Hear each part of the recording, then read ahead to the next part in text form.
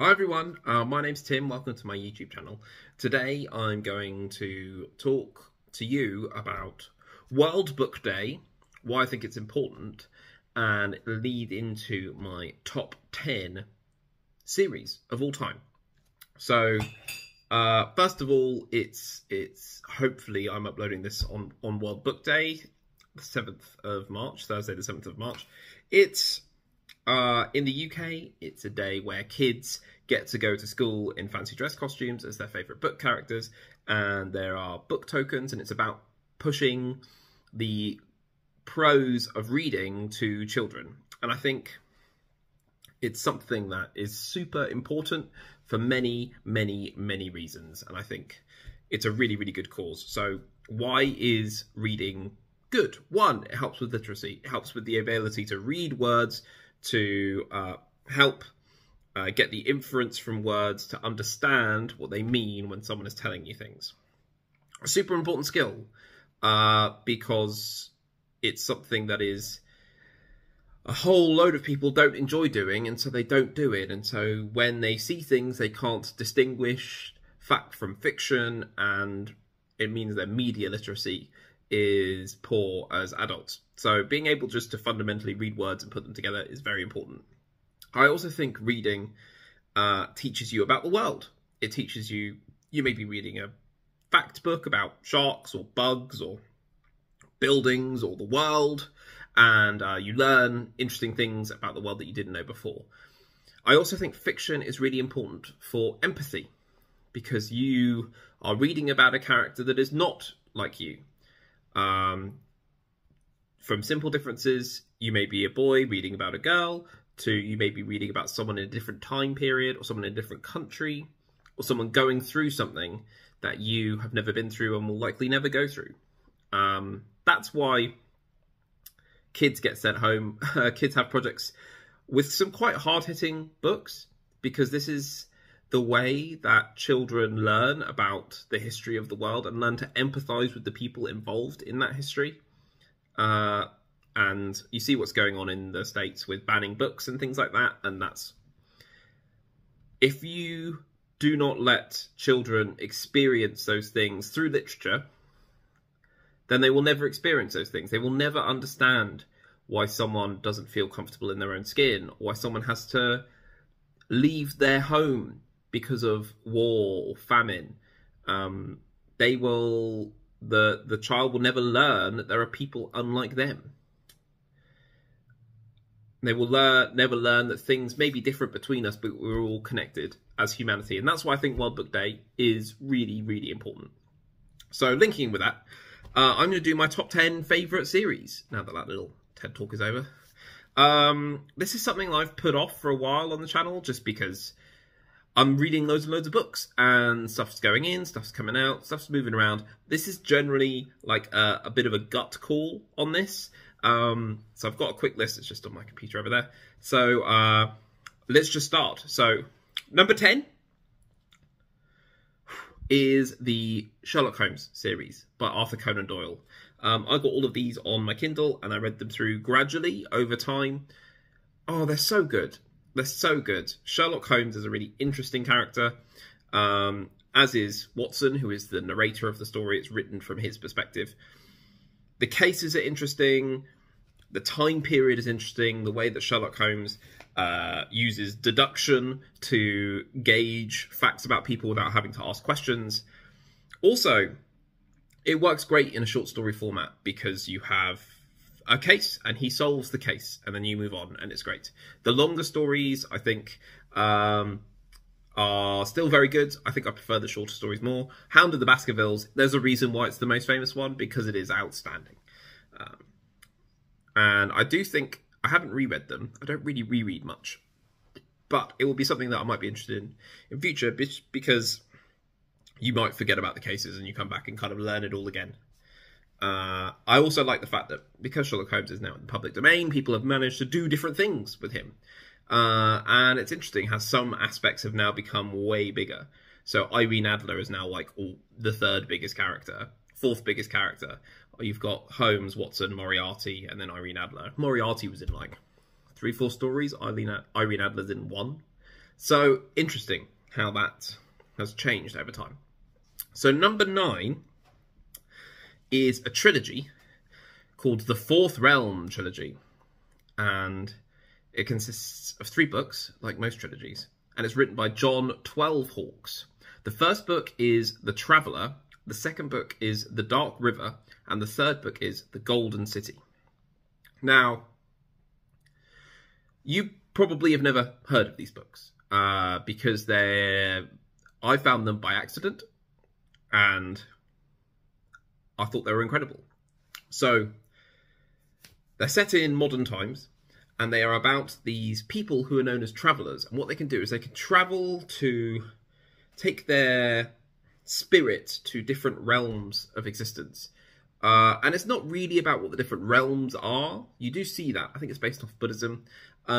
It's not about what they see in the other realms. It's when they come back, they have further knowledge, and they can become prophets, leaders, things like that. And you have a group of people known as the Harlequins who are there to protect travellers, because travellers are very vulnerable, especially when they're travelling, but also just with the crazy ideas that they have. They could be revolutionaries, and the Big Brother is watching, and the system is trying to remove the revolutionaries, and Harlequins are there to protect them. The main villain of this book trilogy is a group of people who are trying to bring in something called the Panopticon, which is a term to describe a kind of prison where the inmates feel like they're being watched all the time, but they're not. Or maybe they are, but it's managing with much fewer guards. It's about viewership and control.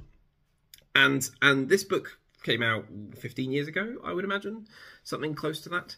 And it's coming true with the way that technology is running, and data, how your data is being taken against your consent and used to sell you things. How we all know how our phones listen to us talk. We talk about something and then we get adverts for it. This is Big Brother, and it is happening. And this kind of corporate espionage to maximize revenue from you without your consent is something that the book trilogy takes very seriously.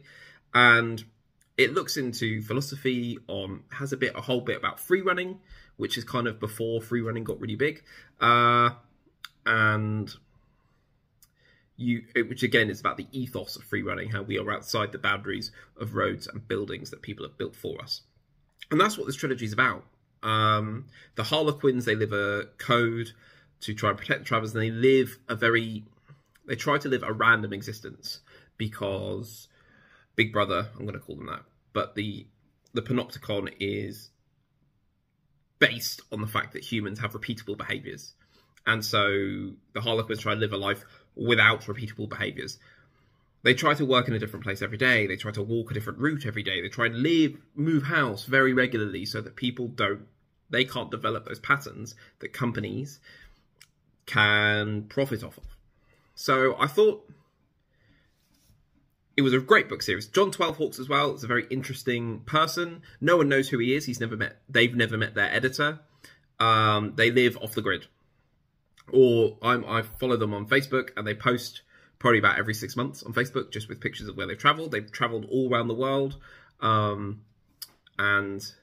see things and look at things in a very particular way. But their identity is secret, and they don't do any publicity because they don't want to be tracked. And it's great to see basically an author proposing these ideas of anti-surveillance and also backing it up with their own actions, to live off the grid and to not be under surveillance by corporations and governments the whole time.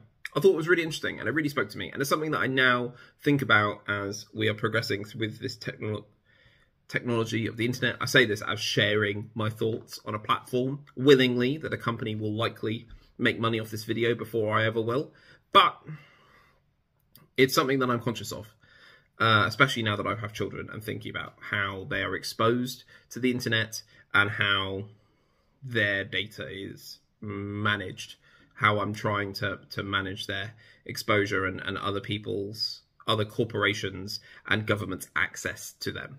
Just something to think about. That was a bit of a rant. Number 8 is His Dark Materials by Philip Pullman. It's a trilogy. The first is The Northern Lights. The second is The Subtle Knife. The third is The Amber Spyglass. This is one of only 2 series that I've ever reread. And I read them as they were coming out, and then I read them again as an adult, and I got a very different viewpoint on it, which I think is one thing that makes Philip Pullman's writing very good. Lyra Belacqua, the protagonist, is one of the top protagonists ever written, I think. She is complicated, she is confident, she is arrogant, she is foolhardy, but she is not annoying. She is human, and she is so approachable and relatable, but she also is something more than the reader is. She is something to aspire to be. She stands up to authority. She fights the power. And this world that this series takes place in, worlds, I should say, is interesting and exciting and fantastical, but still relatable. It's kind of everything has just been tweaked slightly. And a key part of this mystical world that's different to ours is people have their demons, which are animal creatures that represent part of their soul. They are one and the same. You are one and the same person. The demon kind of represents who you are. And there is unspoken rules about how demons interact with each other and how people interact with other people's demons. And it's really interesting. I do think as well it works from a plot perspective of having Lyra someone to talk to about what she's thinking and what she's feeling. It's a very helpful storytelling device to have that. But it really, really works. And the trilogy was written in kind of the 90s, finished early 2000s. And then there is a sequel, kind of prequel trilogy called The Book of Dust. And we had 2 books, and we're waiting for the third one. I hope we get the third one this year. I'll be really excited to read it.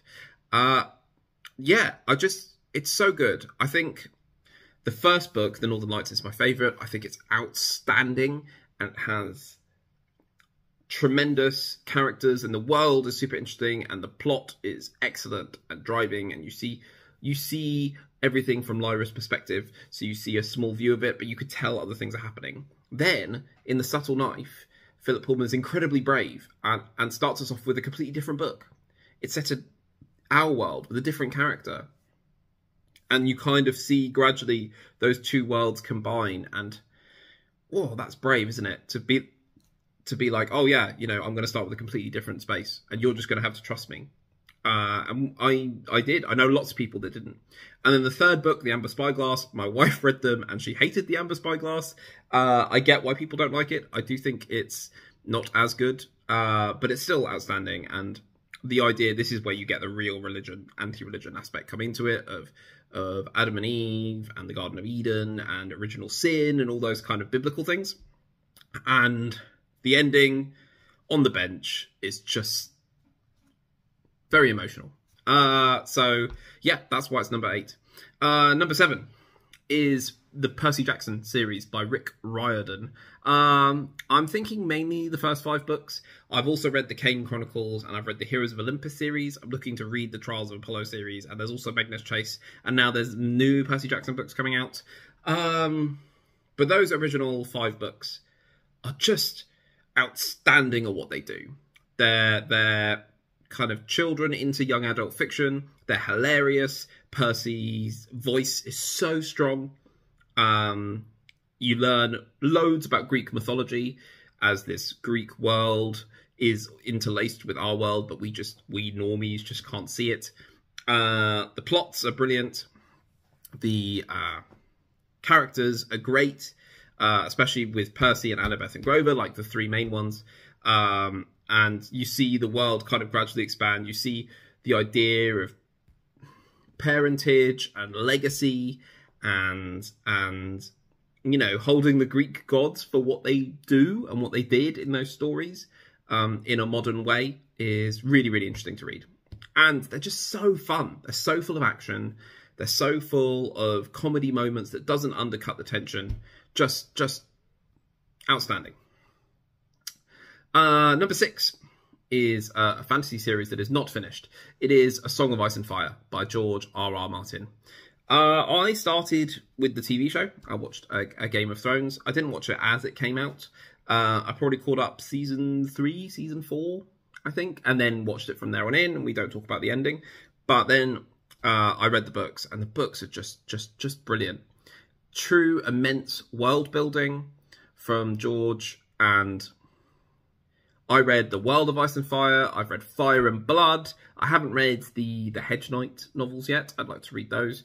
But yeah, just such an incredible world that's so similar to our own, but slightly different.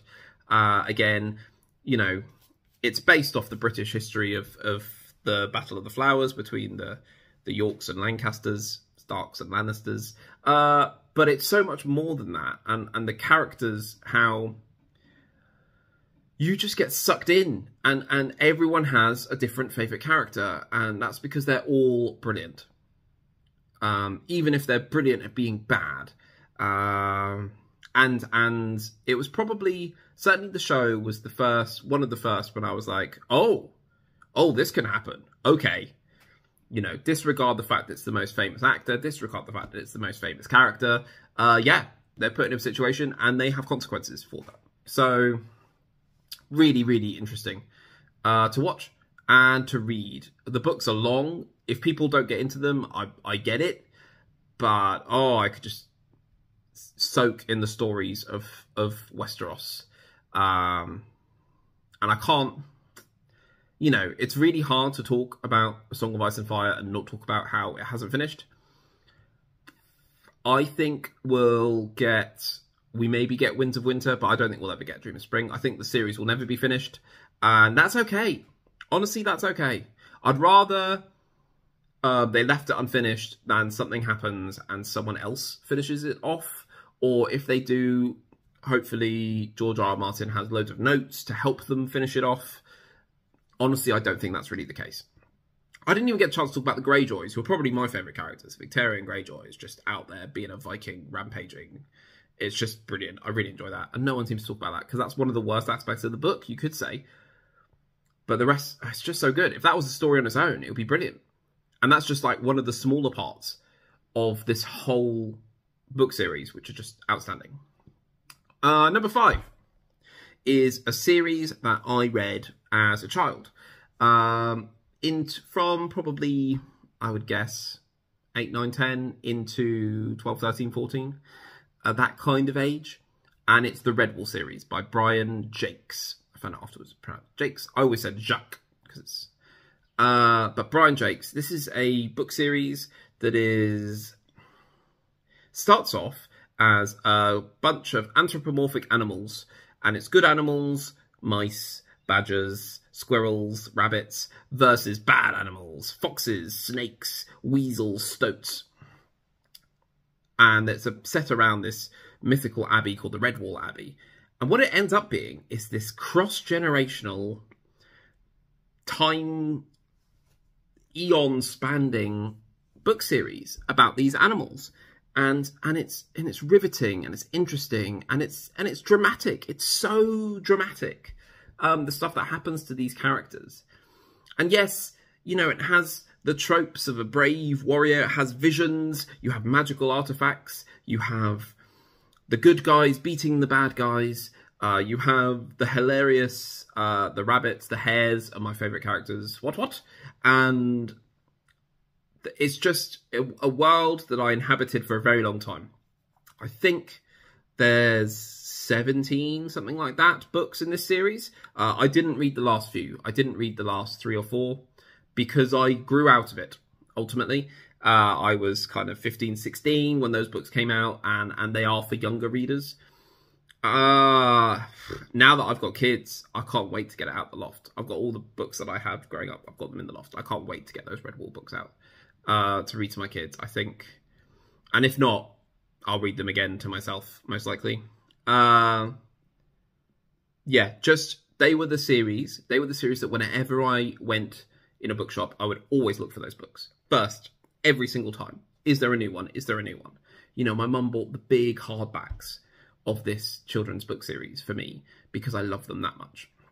So that has to be up there. Next, number 4 is a book series that I only finished reading this year. Which, maybe last year, this year.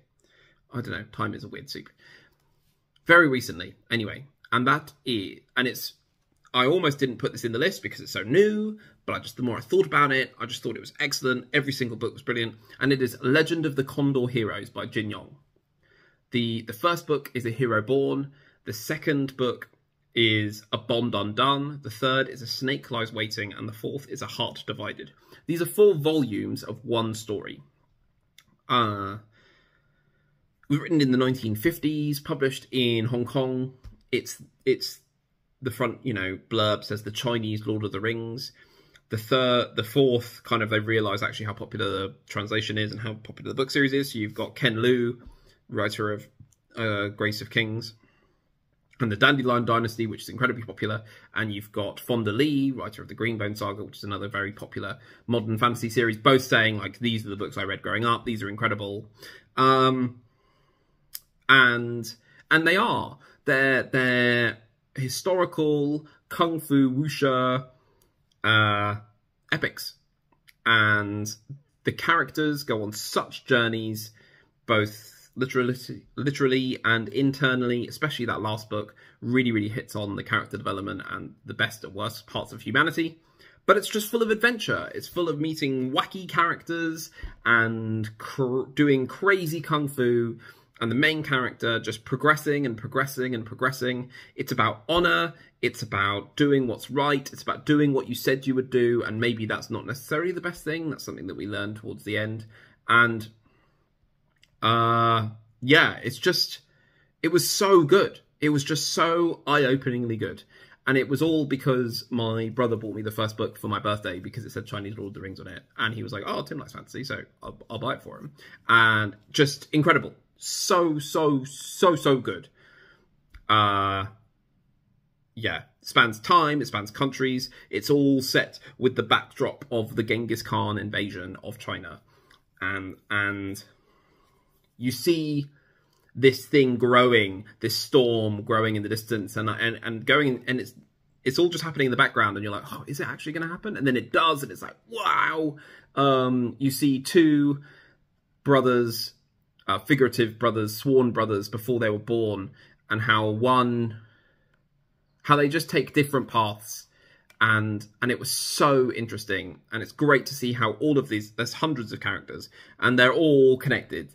I was going to do a video with like a big flowchart on how everyone is connected, but it made my brain hurt.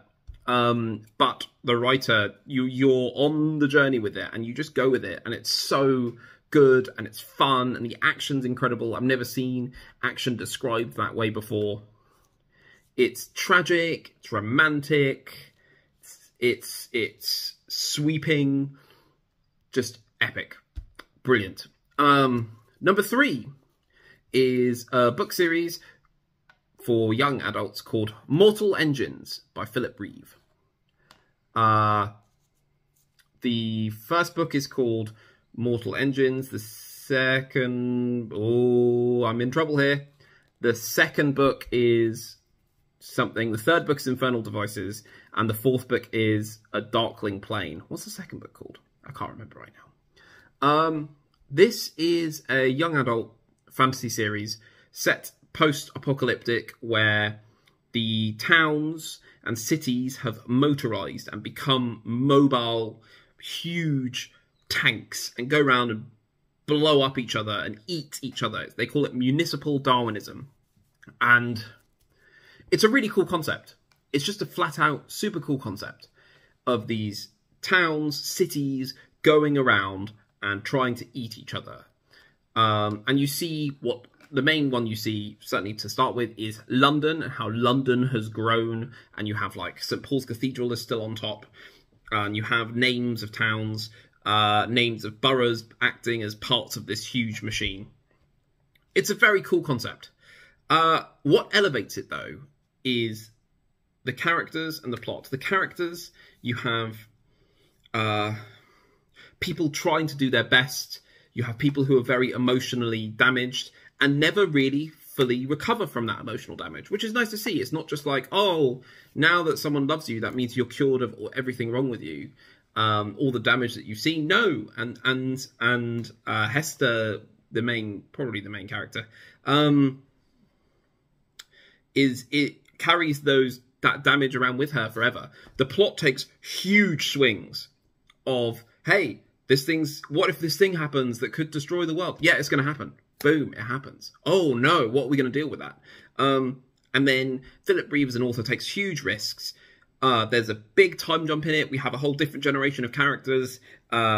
We see how small parts of the world grow and grow and grow, and you see everything in this weird space of towns trying to eat each other. Everything makes sense in the logic of the world. And then, for me, something that really, really elevated it was the last book. We have sweeping drama, massive drama, incredible tension, characters and factions moving against each other with a group of characters, and the main character's kind of stuck in the middle of this. And the ending is so poetic and has, oh, I'm getting emotional just thinking about it, has such a quality to it that I will remember reading that forever. And this was a book series that I started reading, and I was like, this is, for me, one of the best things I've ever read. So I needed to space it out. I could only read a book every 6 months, otherwise I'd just read them all. And oh, I'm so glad I did, because I just had the experience of being in this world and reading these books for 2 years. If I'd read, I could have read them all back to back and got them done in a month. But now I have that time with those books to remember them, and Tom and Hester and Stalker, Shrike the Stalker, just oh, so good, so good, and I recommend. Yeah, and then they made a movie of it, and I never even watched the movie. I haven't seen the movie yet. I've heard it's not very good, but we'll see. We'll see. One day I'll find it. Now, number 2 is a fantasy epic, a book series that I'm looking to possibly reread. One of only 2 that I've ever read. This might be the 3rd one, and that's Lord of the Rings by J.R.R. Tolkien. So, I read The Hobbit when I was 10, in year 6 at school, and brilliant. Oh, it's so good. And that's actually a book I've reread. I've reread The Hobbit. But it's epic. It's adventure. It's fun. You have these crazy dwarfs trying to steal a dragon's hoard. You have Bilbo Baggins is this hobbit that does not want to go on the adventure and kind of gets dragged along against his will. And leads to an epic, a really fun children's story. And then there's one bit, which is kind of one of the many vignettes of action about riddles in the dark with this ring that can make Bilbo go invisible. And what Lord of the Rings is about is, what if that little trinket was actually incredibly evil and dangerous? And what we see is an epic tale of a whole world of Middle-earth being changed by some of the smallest people. And for this, you can talk about the plot, it's just people walking. The language is exemplary. The characters are so heroic and realised, and it's just, just imagine, you could just be in the world. You're in the world when you're reading it. You can hear the songs, you can smell the grass, you can touch the trees. And I don't think there will ever be anything like it, because there was nothing like it at the time, and just, I do think that the movie adaptations were incredibly good, and helped me kind of reinforce that story in my mind. I did watch the films and then read the books, so yeah, just, it's Lord of the Rings, man. Like, you know what I mean? It's so universally praised. that no one else, you can't really add to the discourse because it's all been said before. It's the best fantasy series of all time. It's the granddaddy of fantasy. It launched 1,000 knockoffs. It changed the publishing industry. Just incredible. Just absolutely incredible. And I've got The Silmarillion here as my mystery book.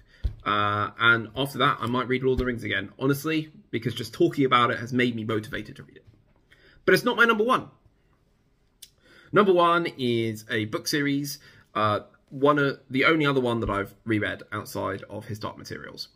And I'm looking to possibly read it again. And it's Harry Potter. I know... One, I'm a millennial, so yeah, of course I love Harry Potter, because for a whole generation of people, it kind of summed up their personality for a long time. Yes, I know everything that's gone on post Harry Potter, both literally, like in the stories with the follow-up films that I think have major problems, and both on screen and off screen. And I'm glad they've kind of gone away. I did kind of enjoy them, though. Some of them. I've got an idea on like how, if I did those films, how I would do them. If you're interested in that video of my breakdown of how I would make Fantastic Beasts a good film, let me know. But for me, and obviously all the J.K. Rowling stuff, and that's really sad to see. It's sad to see someone who I greatly admired growing up. I'll always remember when she got a gold Blue Peter badge for services to literature, and she cried. She cried on Blue Peter because she was so proud of getting a golden Blue Peter badge, and she never thought that she would ever get one. I remember reading that she was one of the first person to ever come off of the Forbes rich list due to charitable donations. She set up a whole wing. She bought a whole wing for a hospital up in Edinburgh for her mum, in memory of her mum. She did all these great things, and she was a proponent for justice and looking after people. And then everything's changed, and I'm not going to get into that. But I was struggling to separate the art from the artist for quite a long time on this. And again, you go into like Primark and there's Harry Potter stuff everywhere, and it was all enveloping, and you knew that money was not necessarily going to the right places, and it was hard to be a Harry Potter fan. And then for me, we went to Universal Studios in California with my kids. We went to the Wizarding World of Harry Potter, and my son and my daughter, who were 4 and 6 at the time, started asking questions. What's this funny hat? What's this wand do? Why is there a broomstick? What is this shop? What's this castle? And I started talking about it, and just to see their eyes light up and their imagination be captured by the whimsy and, yes, the magic of Harry Potter, it took me back. I went back in time. And this is something that you find those pieces of media that don't just act as great pieces of media, they act as time-traveling machines. You have that favourite album, you put it on, you remember where you were when you first heard that album. You don't remember, you're taken there. That's part of it. You can, and for me, that's Harry Potter, is being in that world, being that kid, reading about this whimsy, magical world that I wanted to be a part of so much. I wanted my letter to Hogwarts. I wanted to do all the classes. I wanted to be in a house. I wanted all that. And to see Harry Potter, first of all, you know, I think the first 2 books were out when I started reading them, but I was basically the same age as Harry Potter as they were coming out. It was so relatable to me. Everything that I was struggling with at school, Harry was struggling with at Hogwarts, it was so connected for me. And as the books got longer, I got more grown up, and I could read these longer books, and I could really appreciate them. And it's just incredible that, you know, it was the biggest book series ever. I really don't think it'll ever be topped in terms of a cultural phenomenon of the time. You know, me and my mum bought separate books so we could both read them at the same time, and I would read them before she'd even picked hers up. I was the one staying up all night reading it and being really, really sleepy at school the next day. I was the one who was just thinking about it all the time, and the wait between books, the incredible build up of excitement between those books, knowing when they were going to come out, looking for them, and they nailed them. That's the thing. You know, I talked about Game of Thrones earlier on. That's a book series that will never be finished.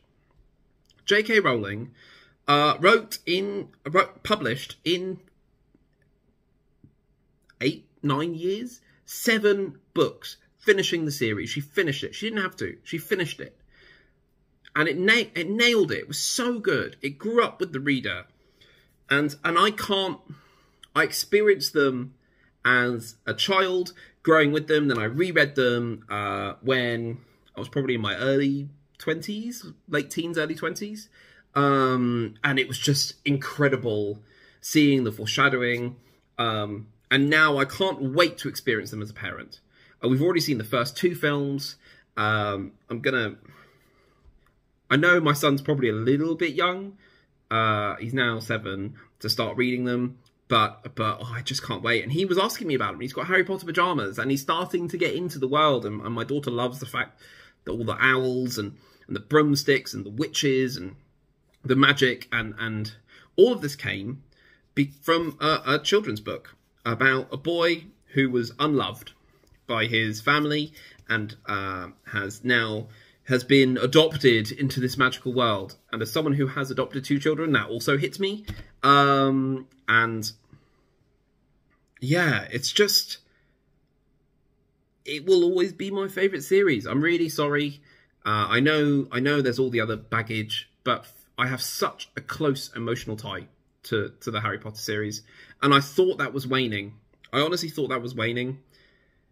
And then just going and seeing my kids be super excited by the magic, the real magic happening, has started it all again. And they're all up in the loft. All my Harry Potter books are up in the loft. And I can't wait to bring them down. And I can't wait to read them to my kids. Probably not this World Book Day, but maybe next World Book Day. So anyway, this is probably my longest video I think I've ever done. It started off about World Book Day and it ended up being a big, long rant about my top 10 favourite series. If you're still here, thank you. Thank you for still being here. I think the British weather has made the lighting horrific in this video. But I don't care about that. I care about these books and I care about World Book Day being super important to children and to adults, to parents. Yeah, so if you would like to see me do a, hey, what if I did the Fantastic Beasts movie? Please let me know, because I've got some ideas. And I'd like to put that out into a video. It's not very much a booktube video, but it's something I'd be possibly interested in doing. Let me know your top 10 series below. This video is so long. Anyway, I've been Tim. Give this video a thumbs up. Please subscribe if you like more of these rants. Usually they're a bit shorter, but I thought I'd do a special video for World Book Day. And anyway, get out of my house!